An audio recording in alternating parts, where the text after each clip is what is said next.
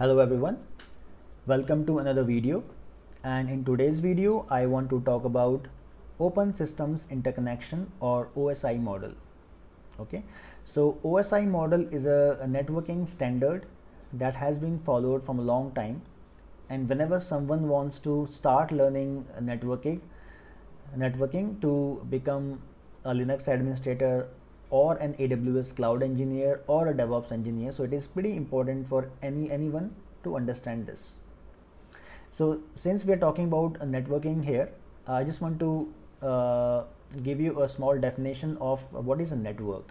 So a network is a connection between two or more computers which wants to send data between each other. Okay, so this is the most layman definition of a network.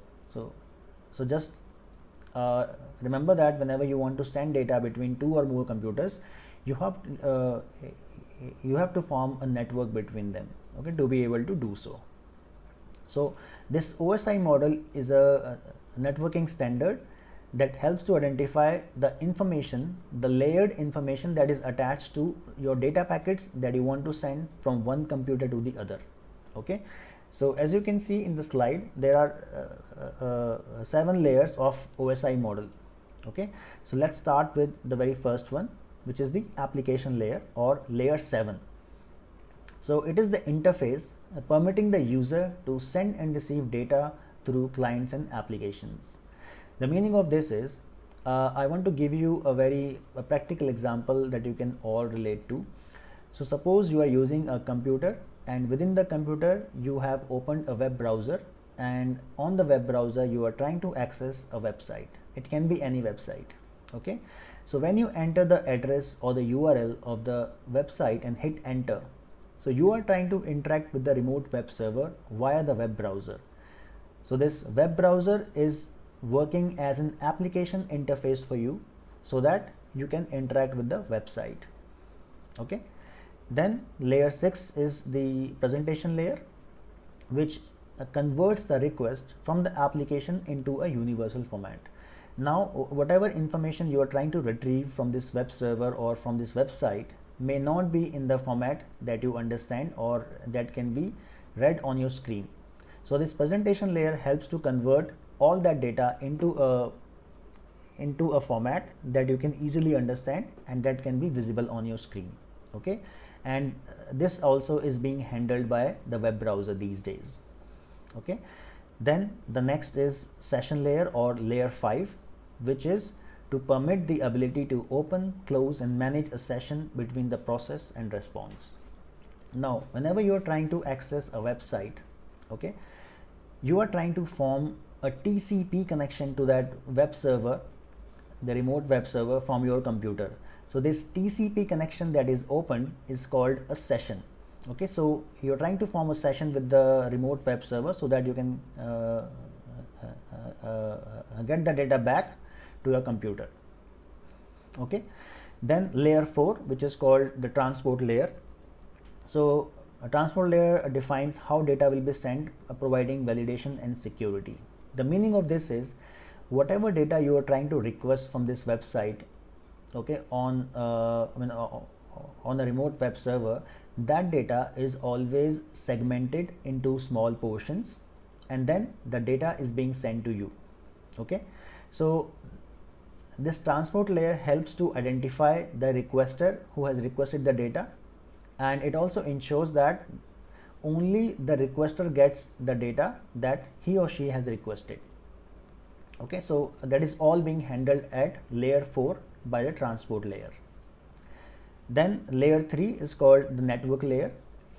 So when the data is being sent back to your computer, it is important for the web server to be able to identify the right address. So layer 3 handles the addressing part. Okay, so when we talk about IP or internet protocol, it's a layer 3 protocol that is used to uniquely identify devices in a network. Okay, so each device will have its own unique IP address. Okay, just like you have your unique house number in a society, right? So similarly, each device has its own IP address, and the remote web server is able to send back the data using this IP only to the right address. Okay. Then layer 2 is a data link layer, which handles communication between adjacent nodes. Now, when we talk about the networking at a very low level, okay, so there is always hardware devices, okay, which are trying to talk to each other, right? So I mean, whenever you are trying to access a remote web server, you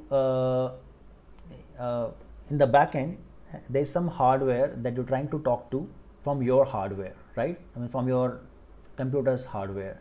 So each hardware has its own address, which is called MAC address. It is also called hardware address. Okay, so MAC stands for media access control. So this MAC address is the hardware address of all the devices that are trying to talk to each other. Okay, then the last layer, which is the physical layer or layer 1, it handles bit level transmission between network nodes. Now, if you are trying to send data from one computer to the other at the very lowest level of networking, there is what you call raw data being sent, okay, which means you are trying to send the binary digits 0 and 1 in the form of electrical signals. Okay, so I mean, in real, you're trying to send something, right? There's something flowing from one computer to the other. Those are actually electrical signals being sent at the very lowest level. So when we talk about physical layer, it defines those electrical signals that are being sent from one computer to the other. Okay, so it says, I mean, the definition says handles a bit level transmission between network nodes. Okay, so this is the brief introduction into all the 7 layers of the OSI model.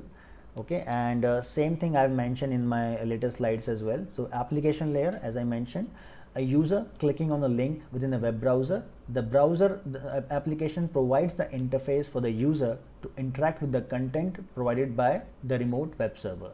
The application handles the details of finding the web server, requesting the page, and loading the requisite assets to render the page. So whatever I just told you about the application layer, it has the same information with some additional information in this slide.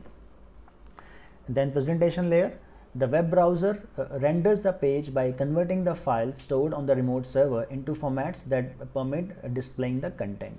In the case of the web browser, this includes image formats such as JPEG and GIF being converted into actual images on the screen. Okay, so this is just an example of data conversion. So when we talk about images that you're trying to download from a remote web server, we're talking about JPEG and GIF images being converted into the actual images on the screen. So this is all being handled by the presentation layer. Then session layer, as I mentioned, when a user clicks a link in a web browser, the browser will initiate a TCP connection, which stands for a transmission control protocol, to the web server. The web server will send a response and close the connection. Then a transport layer, the web browser breaks up the TCP request into manageable segments, applies a label to protect the data, and transport it across the sessions. Okay. Then after transport layer, we have a network layer. The web browser computer uses the IP address, IP stands for Internet Protocol Address, to determine if the web page is local or remote and how to reach the remote IP via the default gateway. Okay, we will talk about default gateway in our next video. The computer creates a message or packet and addresses it to the web server with its own return address. So the meaning of network layer is you should know the data which has to be sent back to which IP address. So that is being handled by network layer.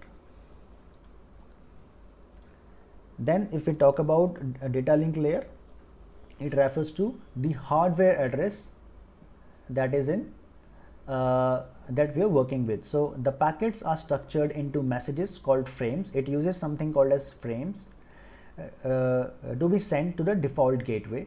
These frames contain the source and destination IP addresses as well as the source and local destination MAC addresses.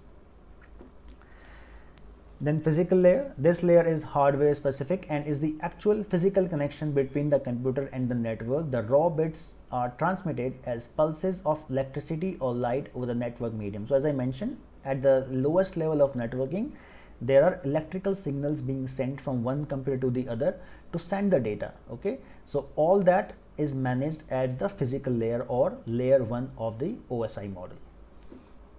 Okay, then each of these different layers have the protocols attached to them. Okay, so when I spoke about the website that you're trying to access on a web browser, we are talking about HTTP protocol. Okay, but then there are other protocols as well, like POP3, SMTP, DNS, and SOAP. Okay, so this is just an additional information. Then if we talk about this presentation layer or the session layer, so we use TLS, SSL, MIME, JPEG, GIF, and similarly for a session layer we use LDAP, NetBIOS, PPTP, RPC, SMB, and SSL. So why I have highlighted SSL? SSL is used when you're trying to have a valid certificate for a website. If you see any website these days, the secured website, it will have a lock symbol there at the start of its address. Okay, so that lock symbol signifies that the website has a valid certificate attached to it. Okay, so that is called SSL certificate or secure socket layer certificate. So this is part of presentation and session layer. Then you have transport layer. So as I mentioned, a TCP, but you also have other type of transport protocols like UDP, SPX, and ISC. Okay, but in this example we spoke about TCP, which stands for transmission control protocol. Then layer 3, the network, we spoke about IP or internet protocol, but we do have IPsec, ICMP, and RIP protocols as well.